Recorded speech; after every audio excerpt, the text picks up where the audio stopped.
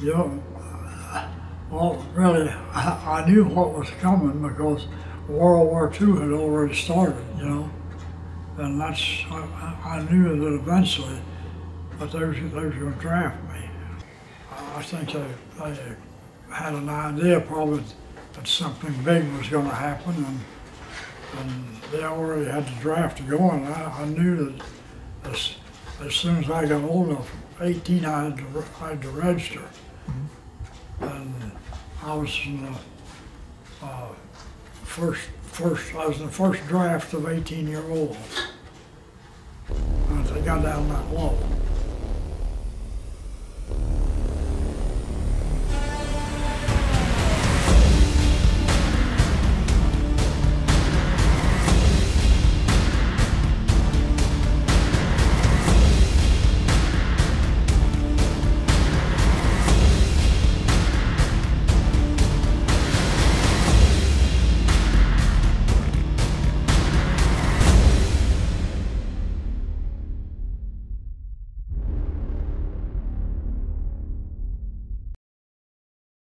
The following is presented with limited editing. Those interviewed are witnesses to history and deserve to have their stories heard in their entirety.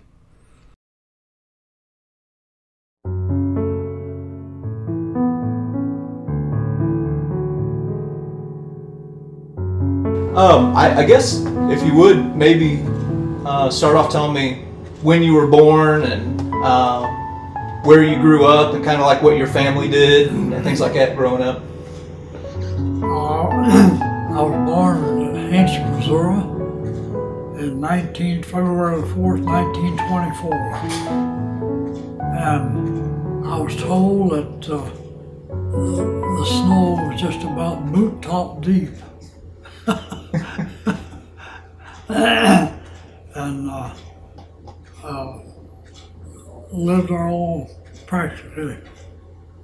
Well, till I got out of high school, I lived there. And we had my dad had close to 300 acres down the river. I think it's 280 something like that. It's right close to 300. And we raised corn and hay, soybeans, feed the cattle.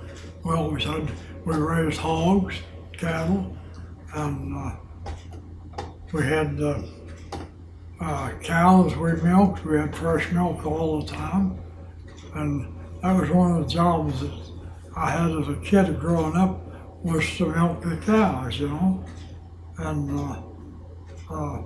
usually you'd have to go out in the pasture and get them and drive them into the barn and put out some feed for them, and then you could milk the cows. And I went to Hinch School.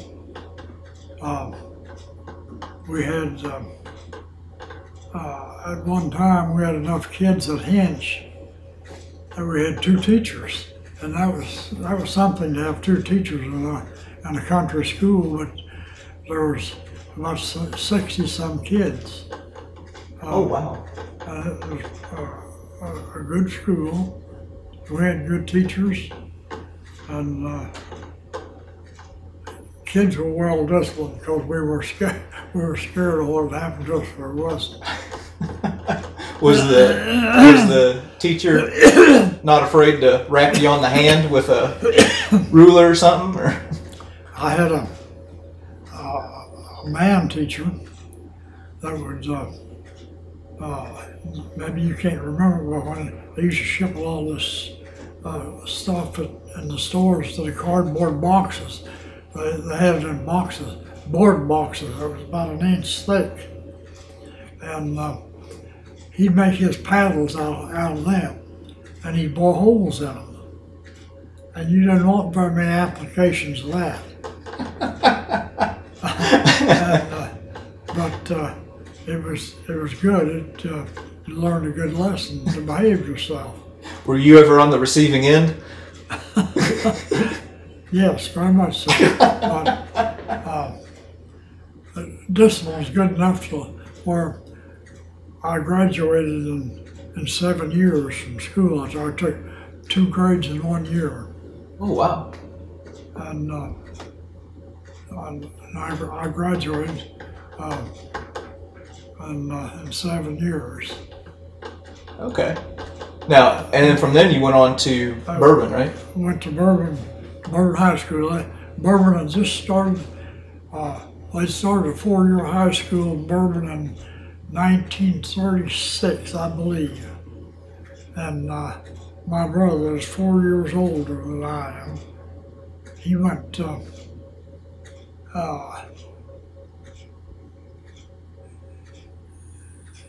one year to, they had a high school hints, had a 2-year high school hints. And then he finished up in Bourbon, and he finished up in the fall of spring of '37, and I started in high school. And let's see, no wait, I'll get this right.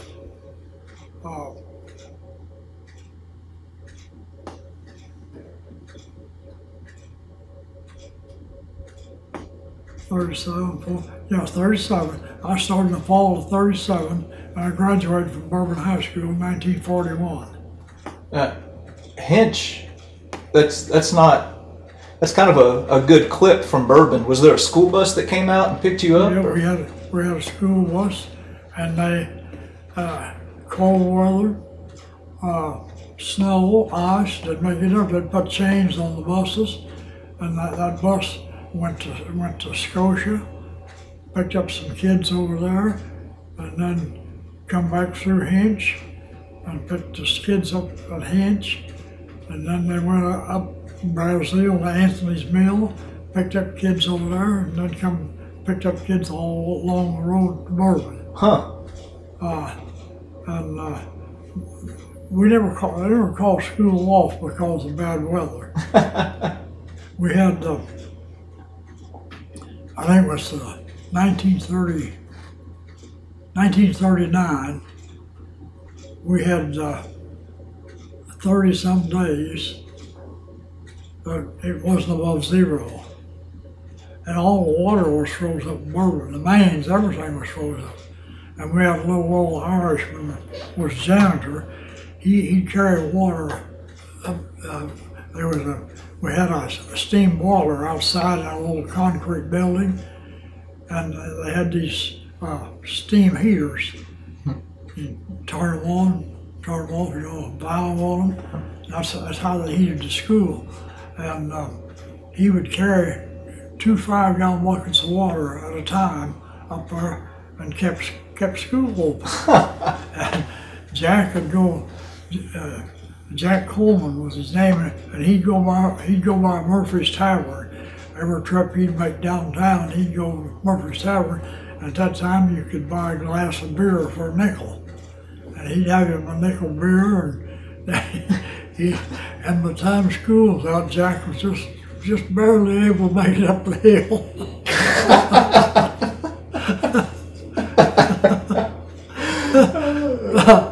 But we had good teachers and so on, and we had good discipline. We had Mrs. Strayhorn, Jeff Strayhorn. I don't know whether you ever knew him or not. He was run the Farmers Exchange here for several years, and she taught school here for several years. But there wasn't a boy in school big enough. She was afraid to wrap up the side of the head, and she'd do it too. In high school, what was your plan for after high school? Like, what did you want to do for a job? Yeah, well, really, I knew what was coming because World War II had already started, and I knew that eventually that they was going to draft me. Just like Mr. Souders, our superintendent, he was drafted in World War II.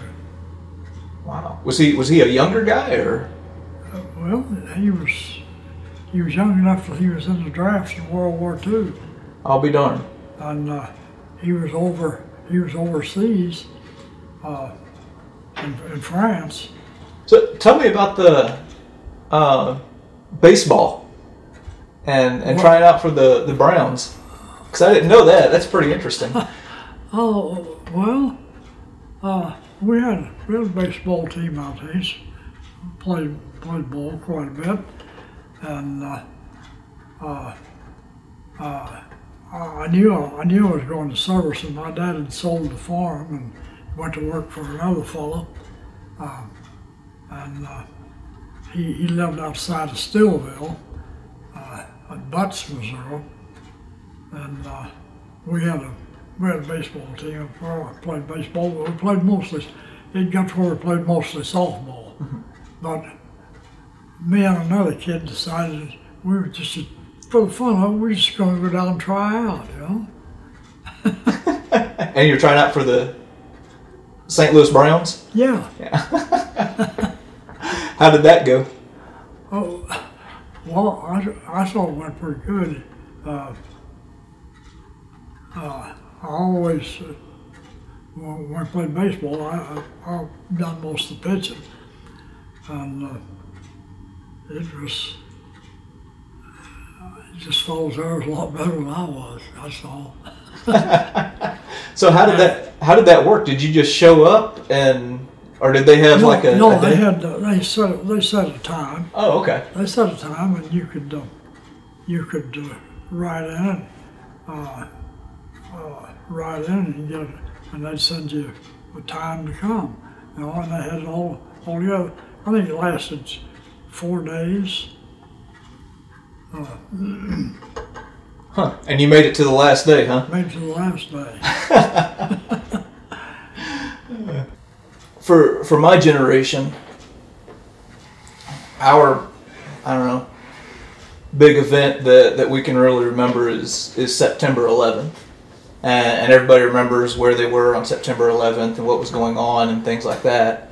For your generation, it was Pearl Harbor. Do you remember kind of where you were or what was going on whenever you heard about Pearl Harbor? Can you tell me a little bit about that? It was on Sunday afternoon, and they'd already started to draft. My oldest brother had already been drafted. Of course, Hitler was around a while in Europe, you know, and even down into Africa. But I think they had an idea probably that something big was going to happen, and they already had the draft going. I knew that as soon as I got old enough, 18, I had to register. Mm-hmm. And I was in the I was in the first draft of 18-year-olds. And they got down that low. But it was quite a blow, you know, wondering what was going to happen, you know. Just all of a sudden, out of a clear blue sky, Pearl Harbor had been bombed, and it was there was a lot of people really shook up, mm-hmm. You know. That's the first time since the Civil War, you know, anything had really happened, and it involved this country. Yeah. So, do you remember where you were or what you were doing whenever you heard about it? I was still at home, but my dad lived at Butts. He had a farm. I worked for a fellow on a farm out there, and I was still at home, and I worked in this one summer for the highway department. Mm-hmm. Cutting right away with one of these handy Andes. You know what handy Andy is? Yeah. Okay. That's how they used to trim these highways up. Oh wow. Yeah. They'd mow a strip or two along the side of the pavement, and then the banks, the ditches, and the banks, they'd have a crew of handy Andes would cut them off. Oh wow. And that was some work. and I forget what I made. I think 45 cents an hour I got. That's probably pretty good pay at that I time. thought that was good pay. I thought that was a good pay. Now, did your family kind of struggle or have any difficulties during the Depression era, or did you all not feel it as much? When I went to work after I got out of school, was the only time I ever really had any money, you know, because everything was cheap. You sold a bunch of hogs or a bunch of cattle, the price was cheap, and there just wasn't much money. We had plenty to eat. We never suffered any for food or anything like that. We lived. We didn't. It wasn't fancy living or anything, but it was. Home life was good. I mean, we was 4 boys and I had 1 sister, and we all survived. So. My grandpa told me one time. He said we didn't even know there was a depression. He said we were poor before it started, and we were poor after. He said, well, that's true. That's true. But everybody was in the same fix. Yeah. People, you know,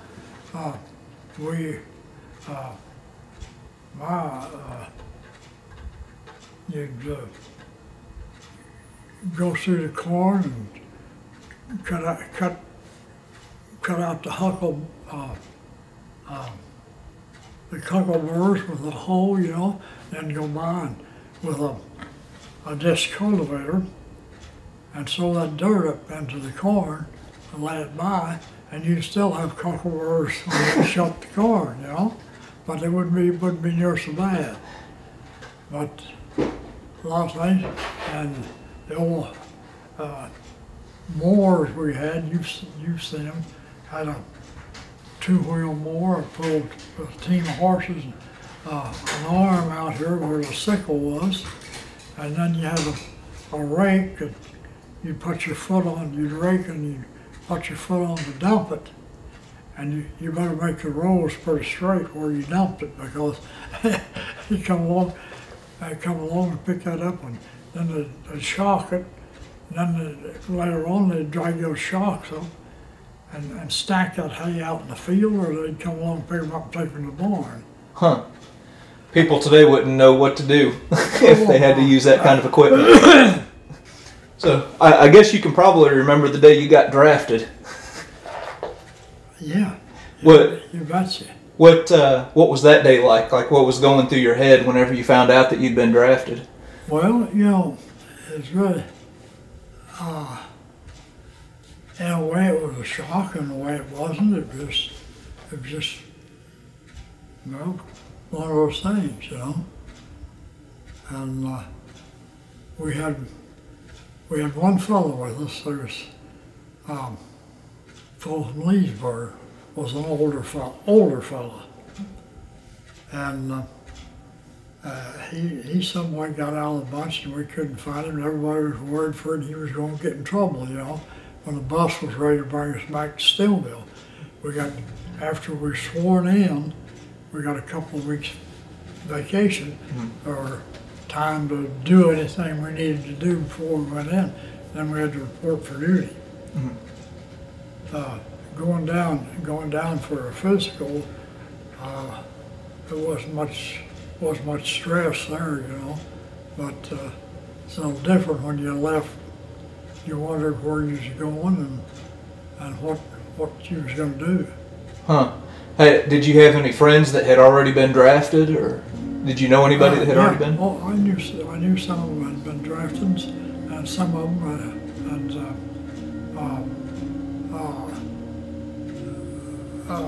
enlisted. Like one of the boys I played ball with, he was a little older than me, a couple of years older than me, and he enlisted in the Navy, and he was one of the boats that got sunk. And But that's just one of those things. We had right around this Berlin area here, we were hit pretty hard in World War II.